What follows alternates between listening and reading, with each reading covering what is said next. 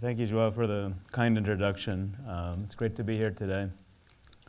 So 1971, 46 years ago, the US Congress declared war against cancer.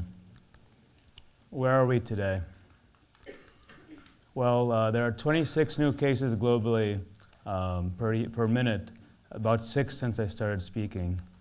1 in 8 deaths worldwide, caused by cancer. In the US, it's actually 1 in 2 men and 1 in 3 women.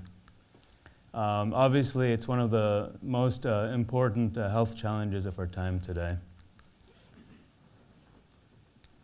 And it's not just a disease of the old. And as the world ages and it gets more developed, it's actually getting worse, not better. And so why has progress been so slow? Let's take a step back and really kind of zoom in on the problem here. If we look at pre-cancer setting, early detection, we all know that outcomes improve the earlier we find the disease. For active cancer patients, because cancer evolves so rapidly, it's hard to stay ahead of the disease, and cancer seems to evade whatever treatment we throw at it. And in the post-cancer setting, there are tens of millions of cancer survivors living in fear every single day that their cancer is going to come back, and they don't really have any test that can give them quantitative peace of mind. So what's the commonality here between these 3 vignettes? It's the fact that there's missing underlying molecular information across these 3 stages.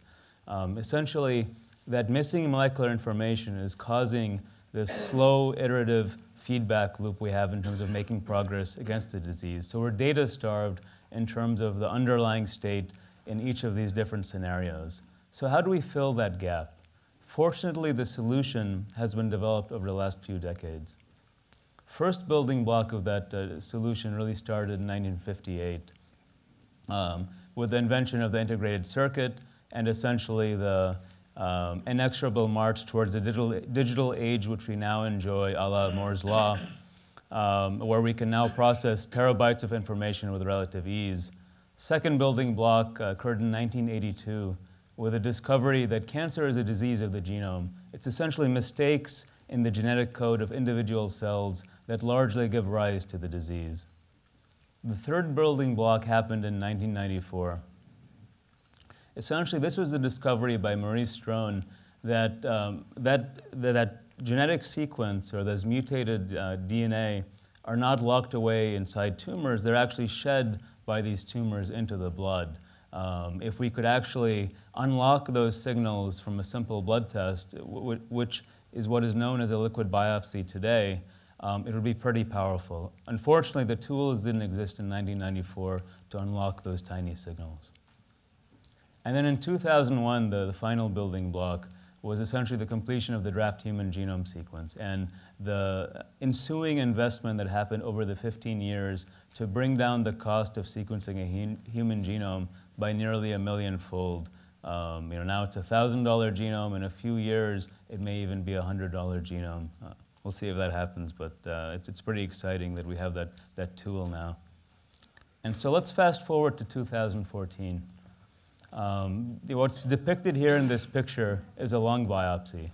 That was essentially the procedure that was used to essentially get important, vital genetic information from cancer patients so that they could be matched with the most appropriate therapies. In the US, the average lung biopsy costs $14,000, has a 1 to 2% mortality rate, and a 19% complication rate. So it's pretty grim outcomes for such a simple procedure, seemingly simple procedure. Later that year, we essentially developed a blood test, or the world's first comprehensive liquid biopsy, which could enable physicians to get access to that same genetic information, but through a couple teaspoons of blood. Needless to say, this test really revolutionized the cancer space. It was one of the fastest adopted tests in oncology, and now thousands of oncologists order this for their patients every single year, largely because of patient stories like Mark's that you're about to see. If we can cue the video, that'd be great. I just have a sense of freedom, flying through the woods, up and down hills. It's a big kick for me. My name is Mark. I'm a professional photographer in Atlanta, Georgia. I've got 3 daughters, very happily married. I'm an avid cyclist. and I've got stage 4 lung cancer. My scan indicated a 5.1 centimeter in length tumor and metastasis throughout my chest cavity and a cancerous lymph node on my liver.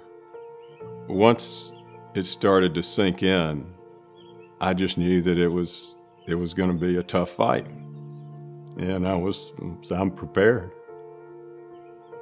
Genetic mutations are what treating lung cancer is all about with successful outcomes.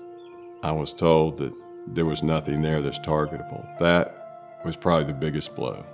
Blood biopsies, or liquid biopsies as they call them, are kind of on the horizon. I said, I'll be happy to give up 2 vials of blood if we might be able to find something. And sure enough, we got the good news that the Guardant 360 test had revealed an EGFR mutation. I about dropped the telephone. I'm enjoying dramatic results. With this cutting-edge testing, we can cut out a lot of the guesswork and match mutations to known effective therapy. I had a lot of things in my life to look forward to, one being my daughter's wedding, and I'll have a high school graduation coming up for my youngest daughter. I've got all the tools that I need to fight this, and I am grateful every day.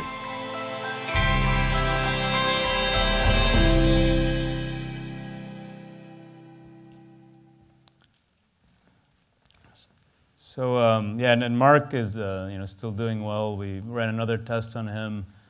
His cancer was coming back, and he was matched with another therapy that is now putting it at bay for the time being. And so it's really exciting to see in just 3 short years going from essentially driving blind, flying blind, to be able to proactively and adaptively manage the disease in late-stage patients.